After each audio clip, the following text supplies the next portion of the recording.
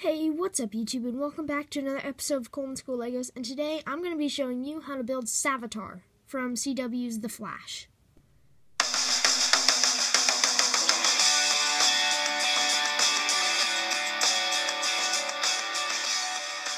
Now I know the Beast Brick has done one that uses the same head, but I'm going to build one that I think is better than his, because I think it's better than his. So all I'm saying is I'm giving him the praise for coming up with the idea of what head to use. The reason I also think this head looks good is because Savitar has that almost like a diagonal, right? Yeah, diagonal design going across his mask to almost making a point at the front. And this mask also has that ability. So that is the head, Black Panther's head from the $20 set with the rhino.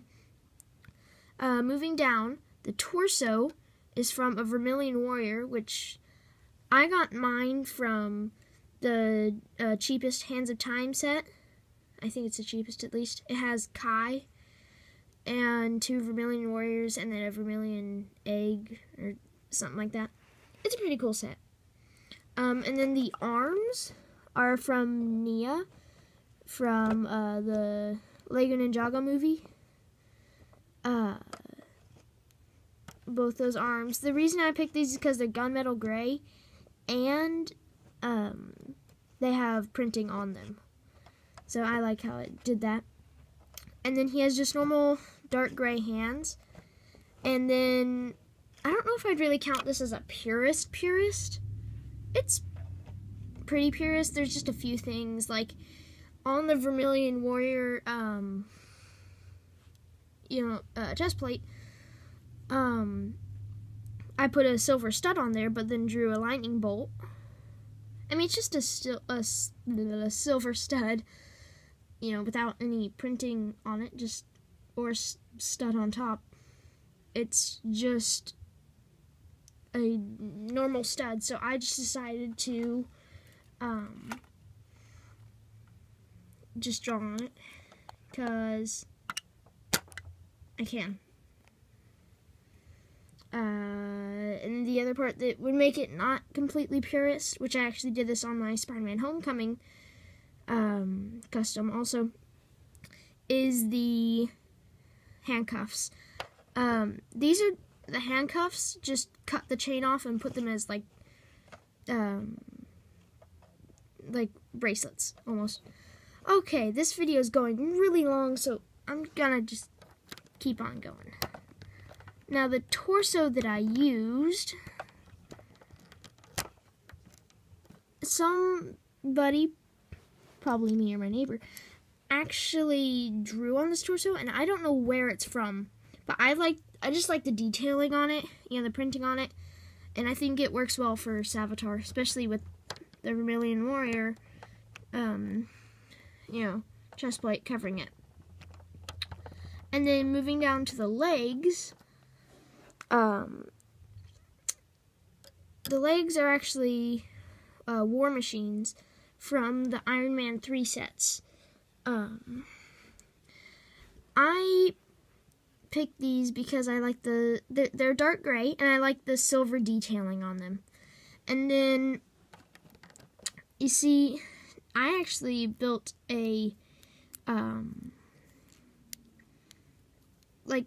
extension, because Savitar is taller than most minifigures. For instance,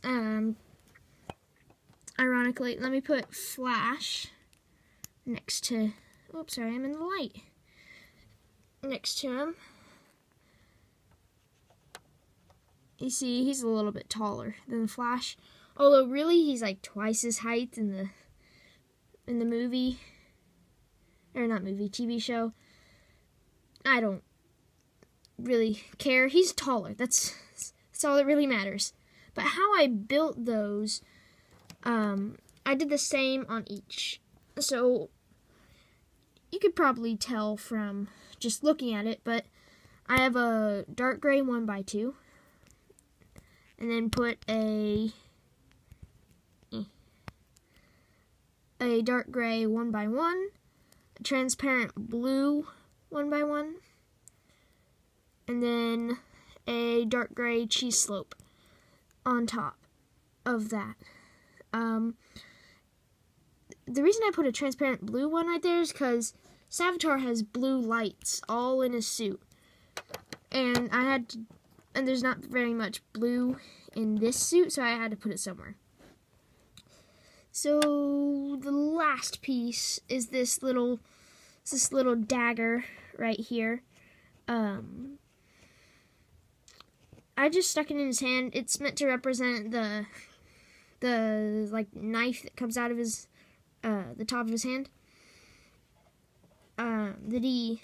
Spoiler alerts for anybody who hasn't seen The Flash and is watching The Flash, that he kills Iris, or as we later know to be Harrison Wells, HR 19, with. So, yeah. That is really all I have today for showing you guys how to build Savitar from CW's The Flash. Thanks for watching. Like, subscribe, and comment down below what you think of this custom and what customs you'd like to see me build. Thanks for watching. Bye!